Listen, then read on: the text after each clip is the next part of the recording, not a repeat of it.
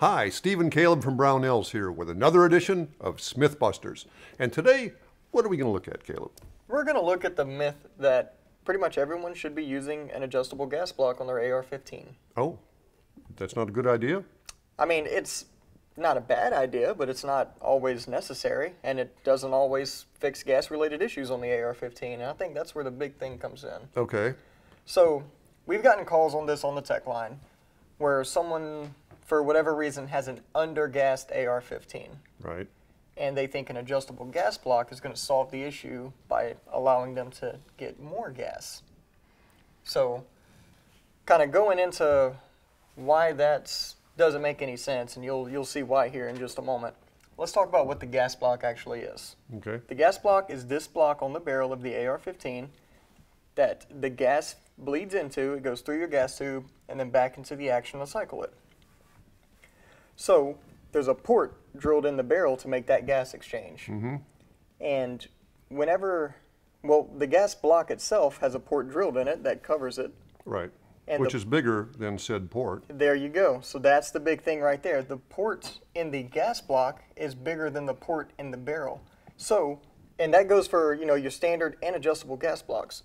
So no matter if you're using an adjustable gas block or not, you can only restrict your gas flow. You can't get more gas. So the bottleneck for the gas is the gas port in the barrel.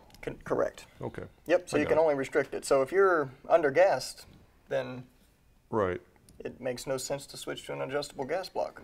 And that's why a lot of guns come over-gassed, because the manufacturer leaves in that margin of error to make sure your gun's going to operate one way or the other. Right. And so the myth here, you know, is that everyone should be using an adjustable gas block. So let's go over some scenarios where it would be a good idea. Mm-hmm. And that's on a gun that's over-gassed. A gun that's over-gassed, you can use that adjustable gas block to tune that gas flow down. And, you know, you can kind of tune it as well with using different weight buffers or a combination of the two. But I typically prefer, whenever I can, to use an adjustable gas block, because it's better to just bleed off that extra gas than to let it go into the action, make it dirtier than it needs to be, and then be slowed down by the buffer. So. Right, that buffer and spring, they just need to drive the bolt forward and put it back in the battery. You know, so regulating the gas is really the way to go as far as balancing your system out and making your gun shoot soft. Agreed. So everyone needs an adjustable gas block?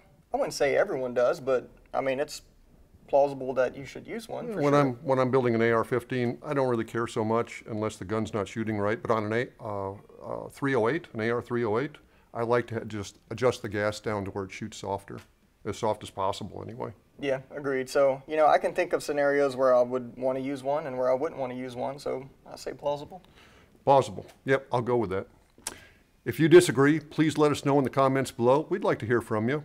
Hit that like button and the subscribe button if you haven't already, and why don't you join us next time for another edition of Smith Busters.